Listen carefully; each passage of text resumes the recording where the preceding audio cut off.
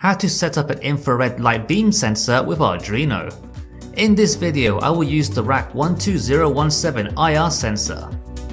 Attach the RAK12017 onto the WisBlock baseboard core. Connect by USB and open Arduino.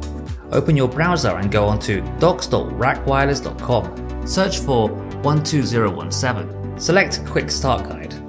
Scroll down to Sample Code and copy. Go back to Arduino and Control Paste. Then go to File and select Save.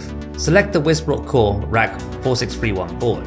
The RAK12017 is also compatible with ESP32 and RP2040 boards from the WisCore family. Go to Tools, Port, COM17, then Upload.